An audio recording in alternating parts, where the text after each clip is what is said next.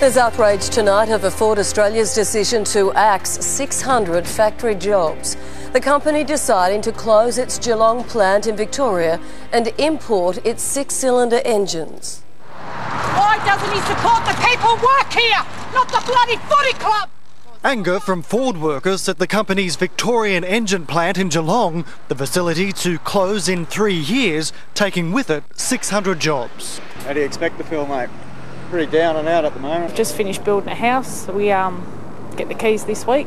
Ford has decided from mid-2010 it will source its Falcon and Territory six-cylinder engines from overseas. Very difficult decision, but in the long run it is the right decision for the future of Ford in Australia. Unions are outraged. You should support us now, John Howard. You should support workers in Geelong like you did at Holden. This decision by Ford has nothing to do with the economic policies of the government. It's a consequence of marketing realities.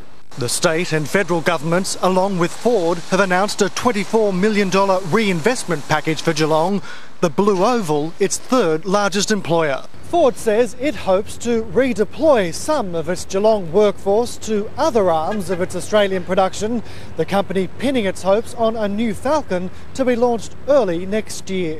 What's your future then? There isn't one. Alan Ruskell, 10 News.